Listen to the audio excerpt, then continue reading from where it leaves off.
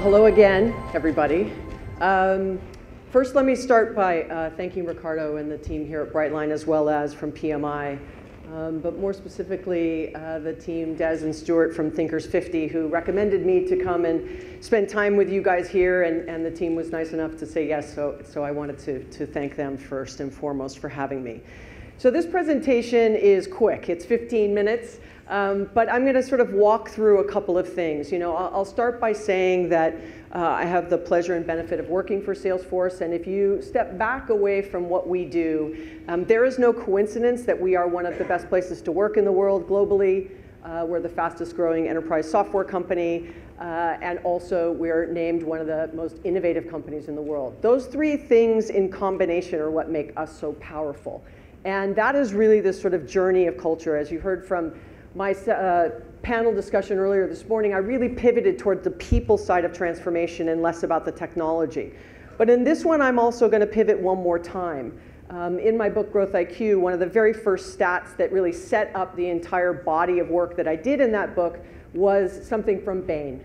And it goes something like this. I'm going to ruin it because it's many sentences long. But the net of it was, for businesses larger than 5 billion, it was in the high 80% range. For businesses smaller than 5 billion, it was in the middle 90% range. That executives felt like the reason they were unable to maintain sustainable growth was internal inertia, not external forces. Outside of black swan events, but I'm talking about really harnessing the power of the culture, and how do you change that? As I said earlier, you know, sort of change the tires on the car when it's going around the track, especially if it's a Formula One car, where you're going very, very quickly, and you obviously have customers that you're trying to serve. And so this combination of things is really what transformed my thinking, and now what I get the opportunity to talk about as I travel around the world. So the first one, and I land at, is sort of work is changing. This sort of collaborative, remote workers, the gig economy. There's nothing that looks similar to when I started working or when I started selling. I started out as a quota-bearing sales rep selling technology some 25 years ago, and I moved up the ranks running a division finally at Gateway Computers, for those of you who remember Gateway. And I got there right as the stores were closing. And we started to move everything into partnerships, selling through Best Buy and CompUSA, which Rita sort of mentioned earlier about how that pivoted and tried to create things that we had been pushing for some time. But really where I started to see this change happen was when I spent the decade at Gartner, where we were watching massive organizations struggle with how do they empower their people to work. And this is, yes, it's a technology play. Yes, obviously from a service and marketing and sales perspective, those are all customer facing. But where we really pivot to is, for us as an organization, is that we don't make decisions about how we work, where we work, what we do, unless there's a customer behind that decision. And so work is really about how do we align ourselves to the goals of our customers, because ultimately our customers' success drives our success. And so this work-changing conversation is really been highlighted today. You know, dealing with disruptors. How do you do that? How do you do it at what we now say is this pace of innovation and time that is happening? But ultimately, when work changes, we have to think differently about how we hire, how we recruit, how we train, how we onboard, how we create teams, how we measure, how we pay, how we compensate, how we incentivize our individuals. But ultimately, it's about making sure that we have equal opportunity across all of these pillars as it relates to the people who work for us every single day. The second one is competition is increasing.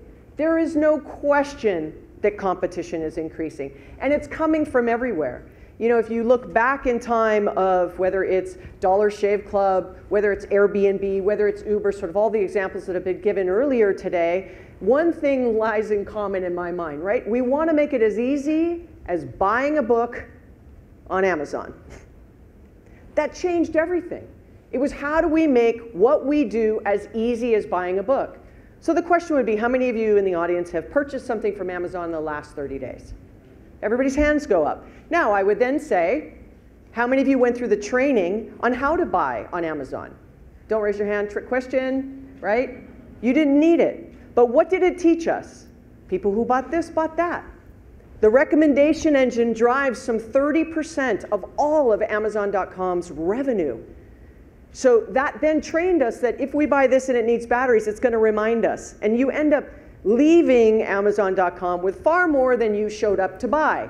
Because it's masterful. It's saying, oh, but you need these 3 other things. Oh, I didn't know that. Okay, let me get it. And if everybody else needs it and they have 5 stars and now I read reviews and other consumers or businesses are saying that it's similar to me, I then say, okay, I want as well.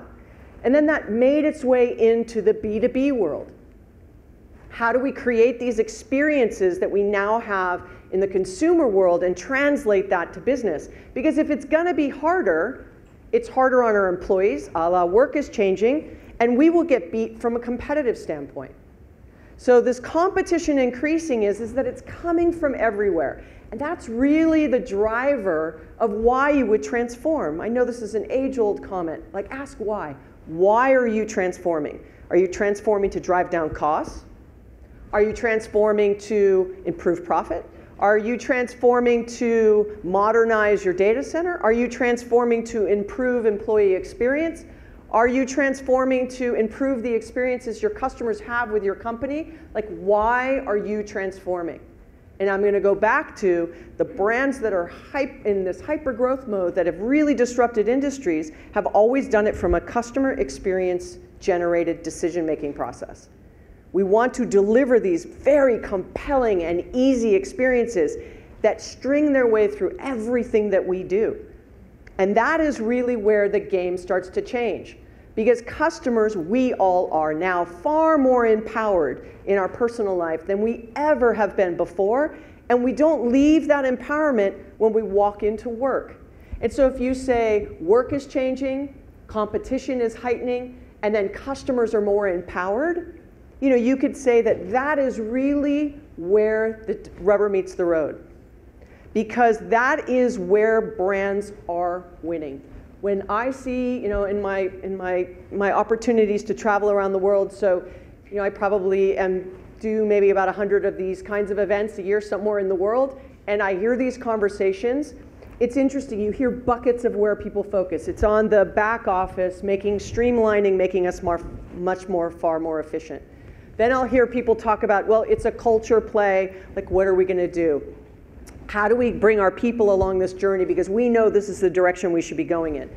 And this third bucket, it is really where I spend a majority of my time is this customer-driven innovation, outside in, listening through the voice of the customer of where and how you can actually have an impact and have really great ideas infiltrate your organization from all kinds of locations.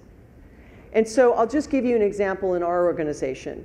So depending on whether one of our most recent acquisitions goes through, you know, we have 40,000 employees-ish, and you know, we're big, and we're growing quickly, and we're expanding globally, and we're getting into new areas and avenues. And I happen to sit in a team that has 4 key groups. One is analyst relations, which should tell you sort of how I got here, but analyst relations, right, so the Gartners, IDCs, and Forresters of the world. The second one is competitive intelligence, competitive, you know, sort of what's going on in the marketplace. The third one is competitive pricing, sort of, you know, where are we falling on the pricing spectrum and making sure we're staying on top of that. And the fourth team, which is where I sit, is this group of evangelists. All 4 of those groups are externally facing. The fifth part of our team is called Voice of the Customer, also completely externally facing. We are the canaries in the coal mine. We are the ones that are looking around the corner to hear, well, I was at this conference, I heard these 3 key themes. If our customers, which many of you are, thank you, right? Many of our customers are concerned about this. How do we help our customers go through this transformation? That actual comment came back to the executive team about 2 years ago, and now we have stood up an Office of Innovation to help our customers on this transformation journey of moving from being very product-centric to being very customer-centric. How do you change the culture? What are things you can learn from what we have done and what others have done? We've helped transform massive organizations from a global scale, watching how others have done it. And so that sort of externally focused team that brings that information inside is critical. Now you may say, okay, well, your sales force, you're big, 35,000 employees, like how many people are in that team? So the voice of the customer team is 11 people. The evangelist team is 5. Competitive intelligence is like 9. Leon may say it's like 20, but it's probably like 9. And then we have competitive insights, it's probably about the same size, and the analyst team is much larger. But when you add that up, let's call it 50 people. So how do you harness all that information that the customers are giving us on a day-to-day basis? Global executive briefings, these kinds of conferences, one-on-one meetings, emails. How do you capture all that and actually put it into the process of, are we transforming? Are we innovating? Are we investing in the right places? Because if it isn't customer driven, why are we doing it? Is it self-serving? Is it all about us? Going back to that Bain stat. This internal inertia. Are we not doing it because we're afraid that we've always done it this way? And while we get mentioned often as being very innovative, you know, and one that is cutting edge, we're 20 years old now. So it's not like we're a startup. We're 20 years old, we behave like a startup. It's all driven by this combination of the culture, the customer, driving this massive amount of transformation and innovation, not only for ourselves, but for the broader ecosystem, including our partners. Because ultimately, it is driving this transformation and the success externally, because it's very obvious. Look, if you have a sales organization that's 1,000 people and you're this size, and we help you grow, and then you have a sales organization that's 1,500 people, who wins in that equation? Both of us do. You win, your success is our success. So those 3 things. So I use us as an example. I wasn't going to, but because a lot of the questions this morning I saw going up and down were sort of how do we do it, I wanted to make sure that I tied that in, because those 3 things are really critical to the success matrix. And so at the end of the day, this is the other thing we hear. Look, I'm an employee. You're telling me to focus on 9 firsts. I have all these priorities. It's this crisis of prioritization. What am I supposed to focus on? Am I supposed to do this? Am I supposed to get the customer off the phone in a minute and a half? Am I supposed to, send out 1,000 emails? What am I supposed to do every single day? And it goes back to the stat I mentioned really quickly, that there's some 900 applications in an enterprise, and only 27% of them or so are actually integrated, which means we are forcing our employees, our people, the engine of our growth, to hobble through the day to do what? To serve your customers. To serve your customers. Because if your customers aren't happy, they're not going to buy from you. They might buy from you once, they might not buy from you again. And so ultimately, we have to find a way that if you're pushing for transformation, if you're dealing with massive disruption in the market, if you're trying to deal with new competitors, if you're trying to shift the culture, it's all great in a PowerPoint. But where it has to happen is at each individual contributor, and this is what they're dealing with. We are forcing them to deal with all this technology to help make their lives easier, and we're hearing that it's just making it worse. And so, it was 2001-ish. I was the beta client for Eloqua, which is sort of an email marketing tool, and Constant Contact, which many of you may use from a newsletter perspective. 2001, back then when I was the beta client, there was like 4 or 5 other companies that looked like that. There are 7,600 marketing technology products that get tracked today. 7,600. Like, there is not a shortage of technology. And I go back to the fact that this is about people. This is about process. This is about transforming in a way that your people can absorb it, can respond to it, because otherwise they don't know where to focus. Maybe? So we can't afford to slow down. So you've got competition, you've got people, you've got changing of work, overwhelmed amount of technology that can solve this. We have to figure out what are the things you need to do. So the first is sort of building this culture of action, but it can't just be hard charging without the right metrics to allow your people to fail, learn, and iterate. I cannot stress that enough. If you don't have metrics that actually track failures as well as successes, then what you're telling your people is they can never fail. Otherwise, you have this culture of stagnation. We've always done it this way, so we'll keep doing it this way. We tried it 5 years ago, it didn't work, so we're not going to try it again.